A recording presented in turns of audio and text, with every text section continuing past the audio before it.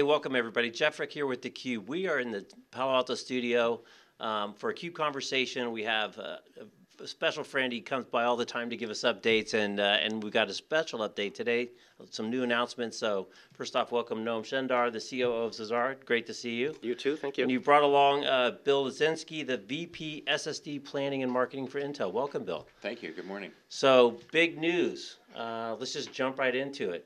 Noam, tell us the big news. Sure, we're super excited that we've formed a strategic relationship with Intel, which puts together our innovative, market-leading software-defined storage for enterprise storage as a service, wrapped around a number of building blocks from Intel. In fact, putting all of the hardware building blocks that we use into a single integrated package from Intel, including the SSDs for non-volatile memory, including the servers themselves, including networking components, and of course, the Intel processors. All right, so let's back up a couple steps. So you guys have been at this a while. You've been doing software-defined storage on other people's hardware for a while. Correct. What's different now? Why now, and why change your strategy, and then more specifically, why Intel? It's a process of evolution. So we are growing very rapidly. The quarter that just ended, Q3 2016, has been another record quarter for us. And as we scale, we need to get more efficient, and we need to rely on hardware providers who have bigger scale, bigger reach, and more functional components. So our evolution, our growth has forced us to go look for really credible partners, and Intel's at the top of that heap. And as you said, Intel known obviously for microprocessors, Bill, but you guys do a lot more than microprocessors for people that know a little bit more about the company. So it sounds like this is a partnership the right word? Yeah. Partnership's always a tricky one with the lawyers, right? Yeah, at least they're not here. The agreement, right? They're not here, and it's live, so you can't do anything about it. You guys really have kind of the whole slew from the microprocessor all the way through to complete systems. Yeah, I think what's changed a little bit, obviously we're known for our CPUs and data center and in client and embedded stuff. But in this case, we've been able to work with Zadara and actually provide them like a complete solution, right? So not just the CPU, not just the networking card, not just the SSD, but also the motherboard solution that all the components come together in and really allow them to go focus on what they're great at, and we can focus on providing them great hardware. And in the nature of the agreement, is kind of an OEM relationship where this is kind of packaged up within the Zadara service, but it just happens to be running on a bunch of Intel hardware? Exactly. So we've always provided a complete solution to our customers. That's the convenience is a key advantage that we have. And so in this case, yes, we're taking the Intel components and we're wrapping them together into the complete offering, which is the service and the appliance coming together. Intel is doing a lot of the integration behind the scenes, which is an advantage for us. Our logistics are complex, so the more that we can simplify, the better for us and the faster we can serve our customers. Right. And just to recap, you have both an on-prem solution as well as cloud solution, correct? So your customers can choose to deploy Zadara kind of wherever it makes the most sense for them.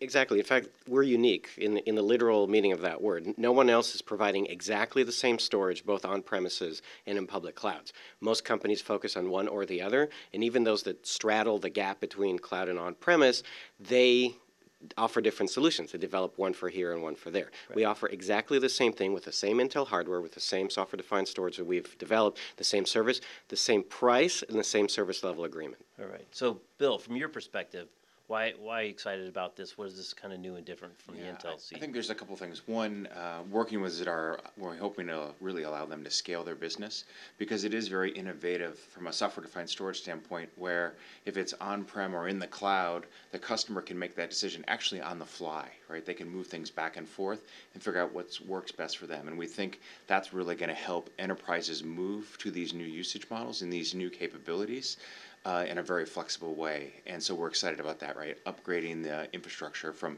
enterprise to cloud. The other piece, from my own perspective, being in the SSD part of the business, is part of their new services were moving from traditional hard drives to SSD-based services for the same level of pricing. So they're giving customers a lot more benefit and value for essentially the same price. So we think that's exciting as well, and that will help kind of showcase the value of moving to solid-state storage and the benefit in the data center. Right. So you're involved with SSD all the time. Yeah. And we've really been watching the adoption of SSD grow, right? And where before it was predominantly really high value applications, really low latency applications, what people continue to discover is there's all kind of second order impacts when you put in these faster SSDs and replace the spinning drives. I wonder if you could share some stories of just some general use cases of how much impact going from spinning disk to SSD can have on specific applications, business cases, et cetera. Yeah, sure. I'd say that it's kind of in a few areas, right? One is density, right? You can just get more storage in the equivalent area, so that helps maybe at the high level to think about how it really reduces OpEx in the data center, right? You get higher density, you get better reliability, you get lower power, and a huge increase in performance. So all that allows you to lower your OpEx bill, making it just more efficient. And that's why you're seeing a huge adoption starting kind of in the cloud and then moving into the traditional enterprise. It's just a huge value for them. And I can jump in with a real-world example. It's from a previous life. A company I used to work for served Walmart. And Walmart, with the help of my former company, switched from a hard drive-based solution for their analytics to SSDs. And what that did is it allowed them to finish the task of figuring out which trucks go where sooner. So rather than, let's say, finishing at 5 in the morning, you finished at 3 in the morning. That meant fewer trucks because the trucks had more time to drive around, so they didn't need to dispatch as many in order to restock all the shelves. Right. That's a great example, practical application. Simple. The other one, Bill, which is you're not directly involved with, but obviously is growing importance at Intel, is the data center business, right? Sure, of course. Depending on if you ask Michael Dell or other people, what's going on with PCs, but it's certainly not the meteoric growth that it had for years and years and years. But the data center is growing, right, as more and more stuff moves to data center-based applications, whether that be in a cloud or a private data center. So again, the impact of this within that business at Intel. Yeah, a couple things. At the high level, we talk about kind of the virtuous cycle of growth that we think is really going to drive the industry for the next decade. And the idea is that as all of these devices get connected, be it a car, be it the PC that you have today or your phone, these things are generating more and more data. Jet engines, cars generate terabytes of data that get moved up into the cloud. That drives cloud growth. It allows you to get scale and efficiency, optimize algorithms, and then improve the devices, which leads to more devices. So we think this is going to lead to, kind of this cycle of growth through all these connected platforms. And we see that absolutely happening in the data center, and that's just going to continue to drive us forward. And we think things like what Zadara is doing is going to help facilitate to more cloud-based, storage as a service usage models, which will further help accelerate growth. Yeah, the need for storage is not going down anytime soon. Definitely not. And the other really key piece that this continues to support, which is obviously core to your mission, Noam, is software defined, right? The classic line, everybody uses it over and over, from Andreessen, software's eating the world. It's really software defined kind of everything. And you guys continue to really leverage that paradigm to deliver really a flexible service to your customers. Absolutely. The beauty of software defined for us is the ability to serve our customers and react to their needs. We like to contrast software defined with hardware bound. When you have hardware bound storage, it is what it is. If you want it to do something new, it may take 2-3 years until that functionality is there. We're able to deliver new functionality to our customers within weeks, and we accelerated that even more when we introduced our container services called ZCS. ZCS allows customers to run their own arbitrary code inside a Docker container inside the storage. So we have had customers using this for things like antivirus or file sync and share. We didn't provide the file sync and share functionality, but the customer was able to integrate that on their own in a matter of days. Right, right.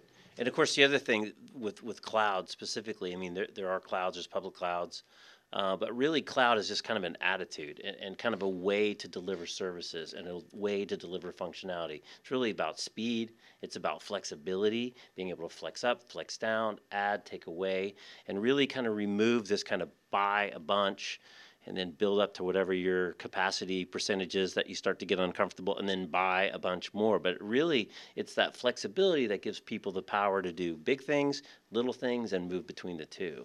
Absolutely. And it also makes our job of selling easier because the customer can decide based on what they know, and they don't have to guess or predict or plan in advance. They buy or order what they need, and if their needs change, so be it. They can increase the usage, decrease the usage, and we talked about changing location. They can go from on-prem to the cloud or back with no penalty, with no difficulty. So we just tell them, go ahead. Whatever, based on what you know, make your order. You can always undo. Because that assumes they have a Zadara system in both locations, so they can just move that data back and forth depending on what the requirement is. Yeah, well, they don't need to have a Zadara system in the public cloud because we have our Zadara systems at Google, at Microsoft Azure, and at Amazon Web Services. So if they have our on-prem system, they already have available to them our global network of locations. Right, because it's in there, not necessarily theirs has to be in there. Exactly. Got it. All right, well, Bill, we're running low on time. I want to give you kind of the last word from the Intel perspective as you sit back and watch what's going on with SSDs, what's going on with data centers, what's going on with software defined. What gets you up in the morning? What are you excited about? I'd say, opportunities like this of working with Zadara is great because the software-defined everything, as you put it, is really changing data centers from the cloud side to the enterprise, and we like that, right? It helps move the speed of business forward and creates opportunities. From an SSD perspective, particularly in the data center, it's about driving density and efficiency there, and really kind of changing the game in the data center, and you'll see a lot more solid state. So, great future, a lot of fun stuff to work on. Great, and Noam, from your perspective, just in terms of the ongoing, kind of growing up, if you will, or maturation of Zadara, kind of put this into context of what it means in this stage of your guys' lives as you continue to grow and deliver more to your customers. It's more of everything. So we're seeing it's really, as chief operating officer, this isn't what gets me up in the morning. It's what keeps me up at night. It's the deals are getting more numerous, they're getting larger, the customers are getting more demanding because they expect more and more, and they're everywhere in the world, and every continent, no exception. So we have requests from Africa as we speak. So where it's going is, this is the way that IT is going to happen moving forward. The CapEx way of buying storage it worked well for a couple of decades, but the time has come to shift to a new system, and the world is switching to it because it's far more convenient and it's far more financially advantageous to do it that way. It just makes more sense, right? At the end of the day, it's mapping demands to supply within your own organization, which just makes more sense. All right. Well, Bill Leszinske, thanks for stopping by. Noam, always good to see you. I'm sure we'll see you in the not-too-distant future. I'm Jeff Frick. You're watching theCUBE. We're in the Palo Alto studio for CUBE Conversation. Thanks for watching. We'll catch you next time.